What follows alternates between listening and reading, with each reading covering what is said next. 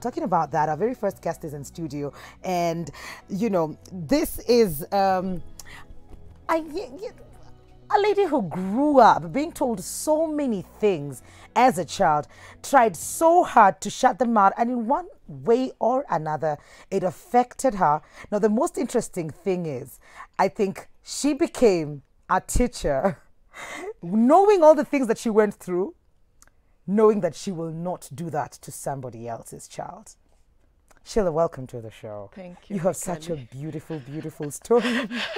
And I can't wait to share it to the world. Yeah, thank you so much. So, Sheila, maybe you can take us back to, you know, when you were little, like before all the drama, like at home, before you went to school. Yeah. Were you like a playful child? Or, you know, was it also at home that you felt, Pia, I can't be myself, really?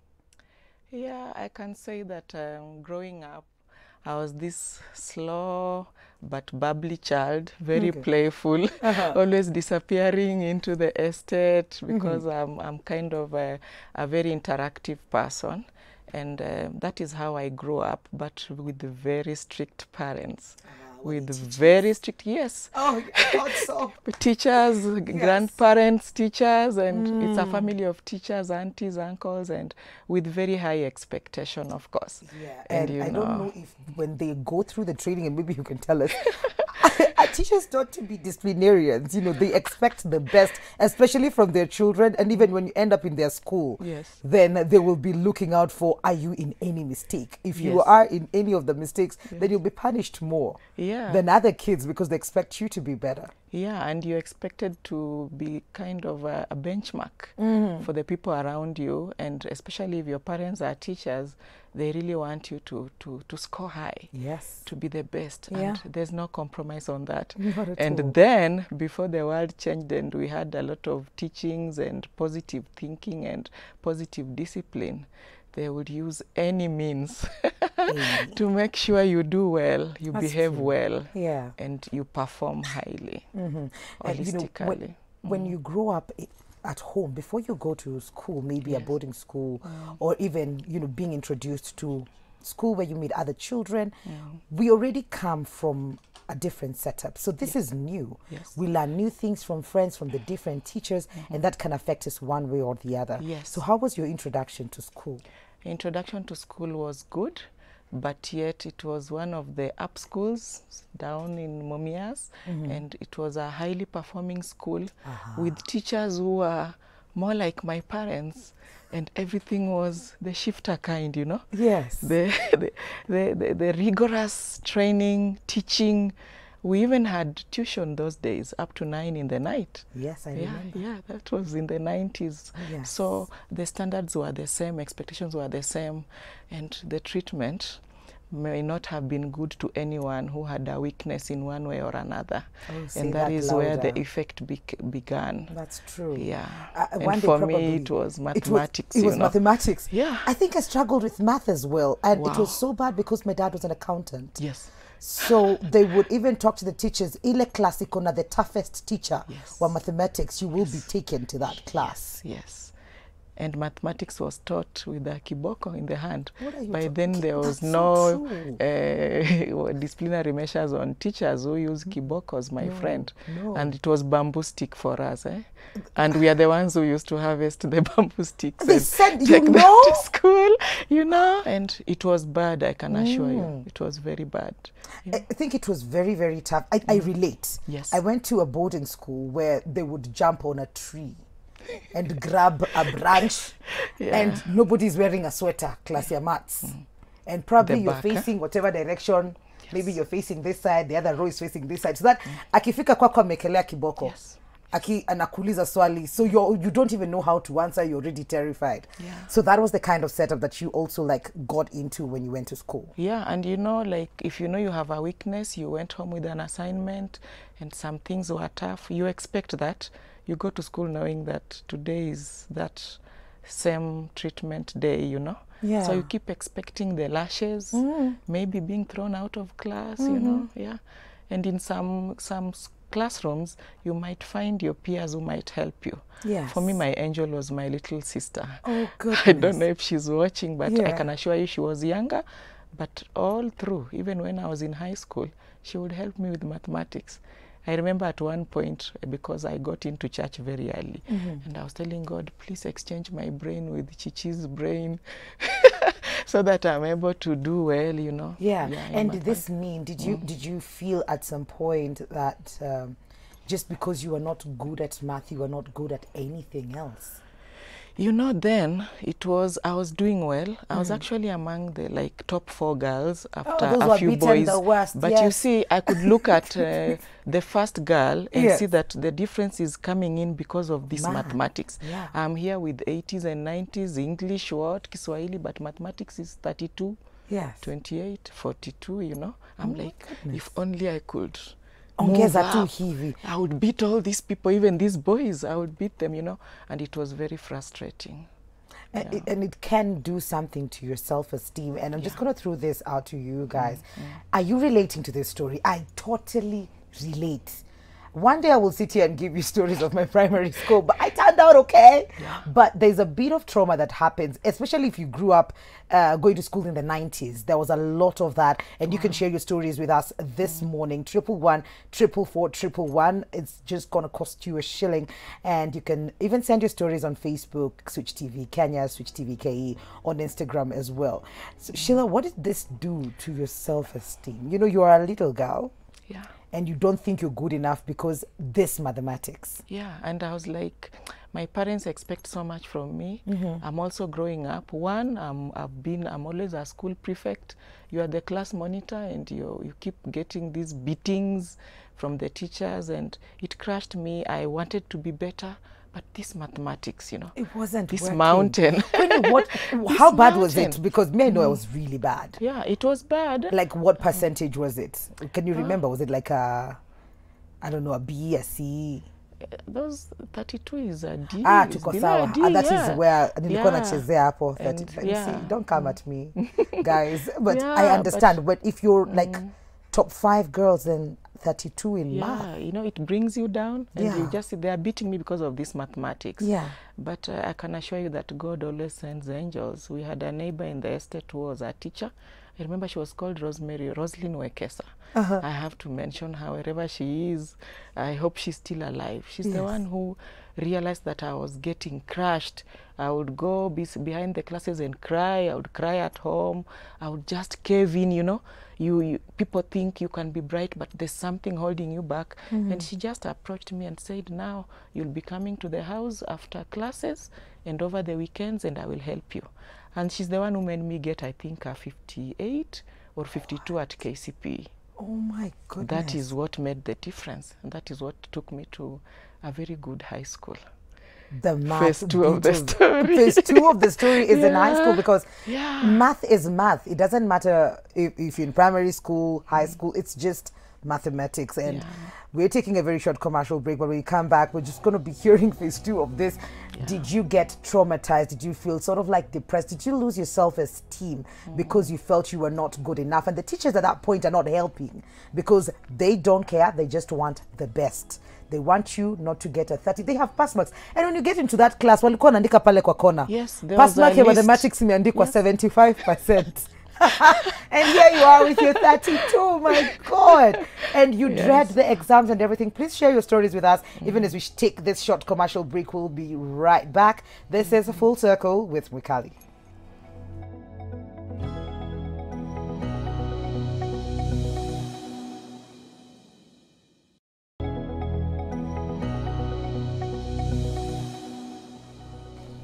Welcome back to Full Circle with Mwikali. A very good morning to you. Where are you watching us from this morning? 111 444 111 is our SMS line. Switch TV KE is our Instagram handle. Switch TV Kenya is our Facebook handle. Okay, I hope you got that right. And I'm asking you this morning, did you go through a traumatizing time in school? Primary school, high school? Did you feel like you lost your self-esteem just because you were expected to be something that you couldn't possibly even know how to be, and they didn't care about that? You can share your stories with us. We'll be sampling that. In studio, I have Sheila Omondi, and we're just talking about her life and how so the way I'm taking away from me. I'm just like, let's focus. And you got 50, over 50. I got 54%, at least from 30s. You did great. Yeah. And I think that has been my best ever. Tuingie Basi High School. Wow. Yeah. So that was your best ever. That means at primary school. At primary school. Yes. So getting into high school. Wow. Was it better? No, it got worse. You know, high school is broader. Concepts. Yes. Big words. And I'm here trembling, even as the teacher introduces mathematics. And I'm looking at the teacher, and she's a lady, and the face tells me, hapa kuna shida, you know. Yeah. Then I just realize I still have the same problem, but the grace is no longer there. There's no neighbor to save me. I'm on my own. I'm in a boarding high school, a very prestigious high school, with higher expectations than even primary. Yes. And here I got thrown out of class. Why? And you know those classes, they used to run for like over an hour. Yes, like 2 hours. Yeah, 2 hours. You're outside there, everyone passing, looking at you knows you've been thrown out of class. Why? The abuses, you know, the teacher, you know, when a teacher tells you, Luta, you'll end up marrying a cleaner with this kind of grades. You know, by then, cleaning was not, nowadays we have cleaners who are paid very well. By then it was not a job. A good job, yes. So when a teacher tells you, if you continue like this, you'll end up marrying cleaners and what have you. Because of mathematics. And it eats you up. You say, God, what did I do? And here I am, scoring 48 out of 50 in English, composition, essays. I'm just this... I'm thinking so fast. I write so well. I'm doing so well in English, Kiswahili, history, CRE, you know. Yes. So I decide, okay. And, you know, mathematics comes with its cousins. Chemistry. Physics. God. My dear. Yes. And you just look at this, and I don't know, those teachers were almost the same. Yeah. It became worse. I remember my chemistry teacher leading my class in a song. Where shall you go when you fail? You know, it's a hymn. So he says, Luta, where shall you go? Where shall you go? And the class finishes, where shall you go when you fail? You know, Lord, you know the way, you know, students don't understand what they are doing. No. And that is one teacher that I have prayed that I forgive. I think is the one who finished me completely. And I stopped reading. Even chemistry, other physics, at least biology, the teacher was funny. She would throw our books in the fish pond, but we would take it as a joke. She was an elderly lady with a Luya accent, and we just loved her. We still joke about her today. Yes. So I held on to biology somehow. Yes. But as I get to campus, you'll understand that God knew that it would be my savior when it comes to looking at the grades that you need to do a certain course. Yes. At campus. But for mathematics, chemistry, physics, the teacher was very good, a very good man, but my brain had already locked. You shut it down. Yeah, I feared those, you know, those two figures. Mole concepts. Letters, exactly. I don't think I ever got it today. You go to the lab, you're mixing, and you're like, what was I supposed to mix, you know? Yes. Yeah. And so this went throughout in high school. Yeah. But at high school, well, at least I was into CU and praying and what. Okay. And I just said I will save myself with arts. And humanities. English, yeah, Kiswahili, history, CRE. I used to do very well in those When ones. you got around to choosing the subjects, so was chemistry like one of the compulsory ones that you had to choose? So our school was that way. Yes. You had to do all the sciences. All? And I think that was very wrong. I think that was very wrong. What am I going to do with I think now physics? when I see students choose, I'm happy for them. For us, there was no choosing.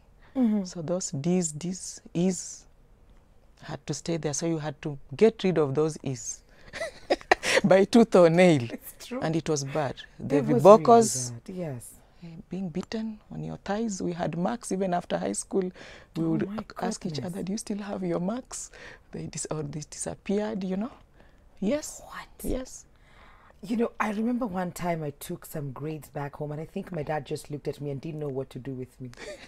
I think it was a 27 in chemistry and a 13 in math, and he was just looking at me. That's a strong E.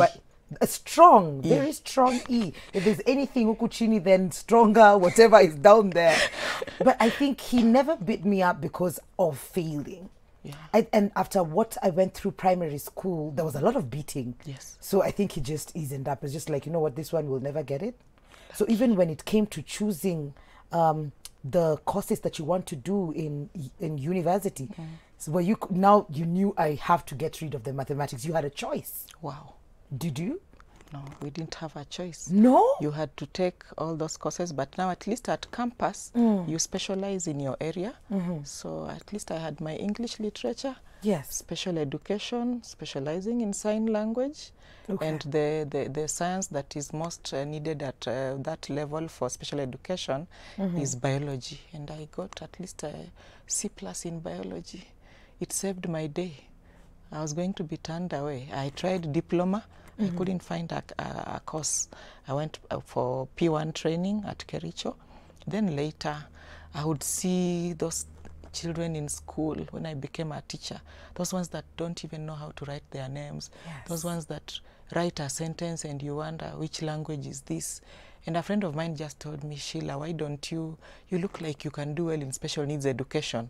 And I just said, oh, are they taking, yeah, they are taking P1s who scored C+ and above in their high school. And I was but like, didn't you good. At this point, Sheila, dislike, hate is a very strong emotion, so we will not give that out.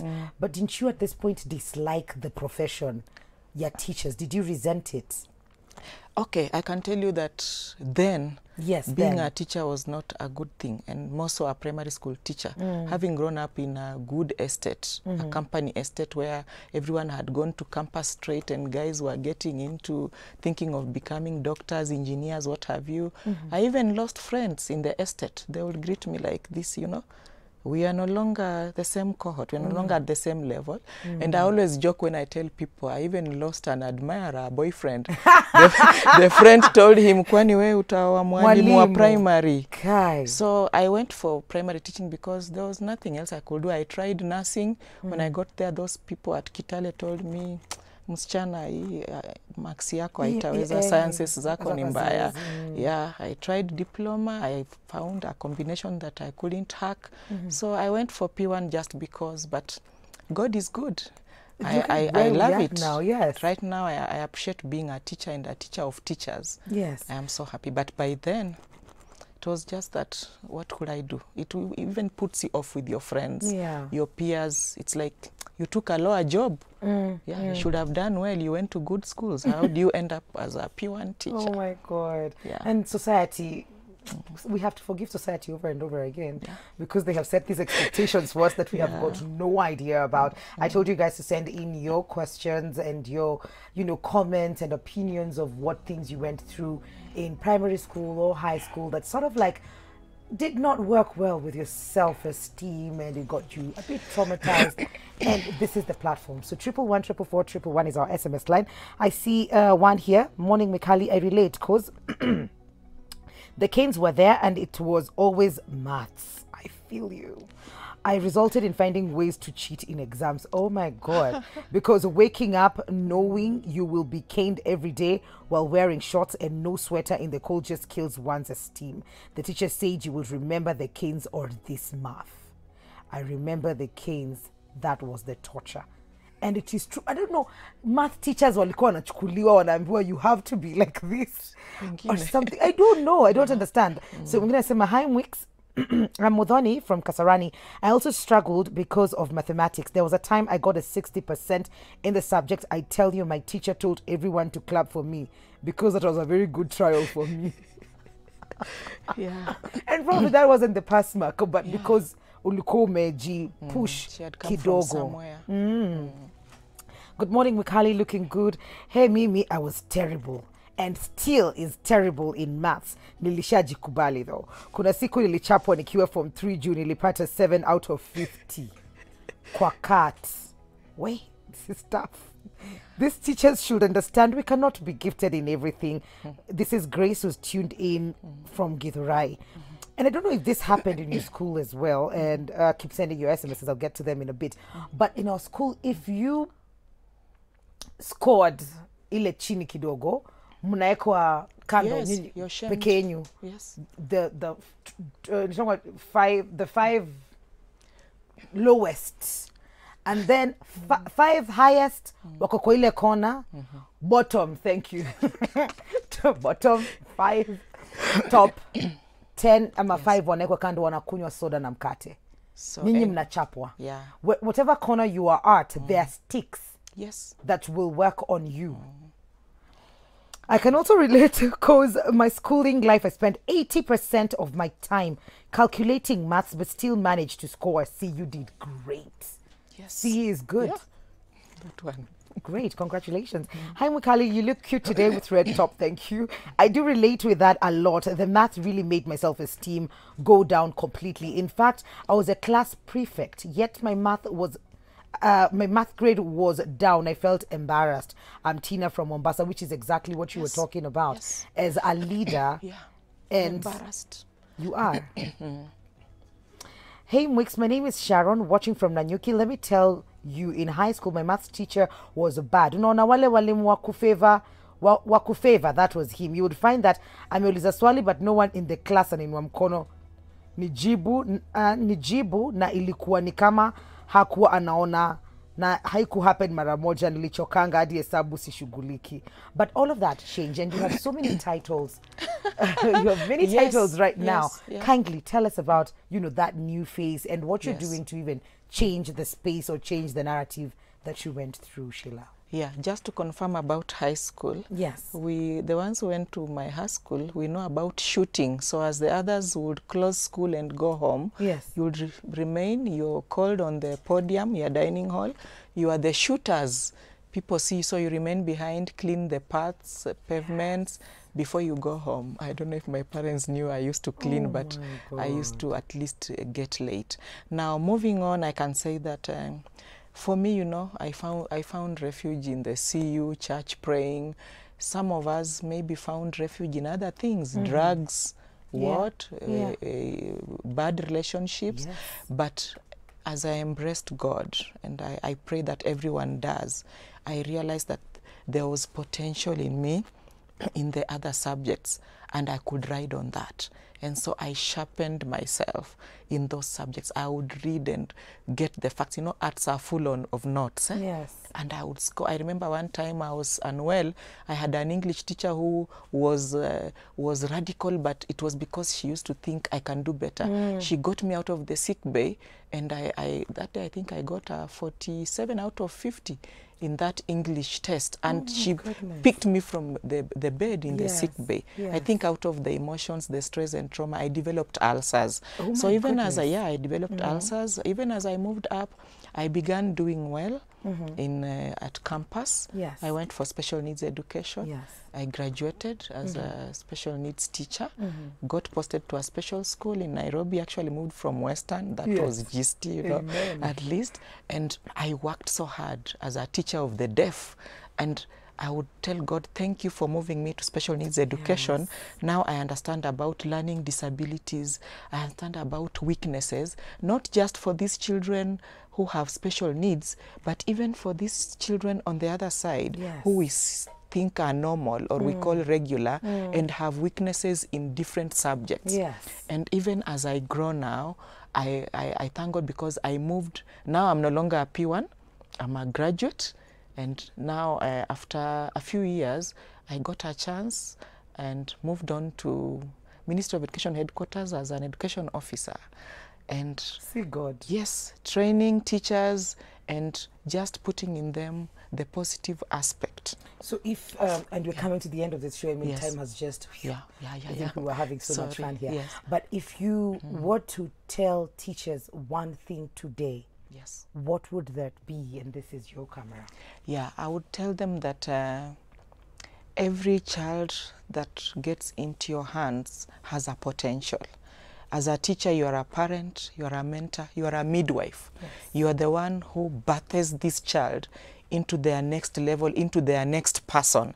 So your words, your treatment can either build or demolish this child, can either crush or restore. Yeah. Encourage or discourage. So let us make teaching a positive profession.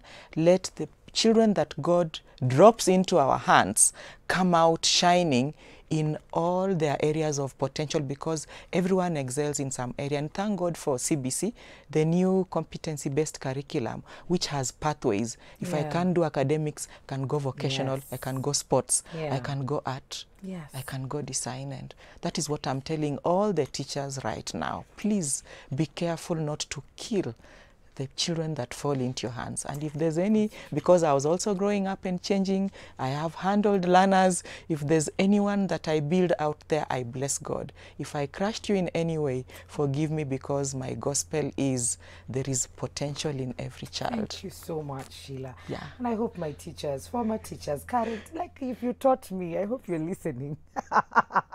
And I hope all the teachers out there got something, because the messages that are coming in are crazy, and we'll be sampling that in a bit. But also remember to send in your questions if you have any questions about your eyes and their health.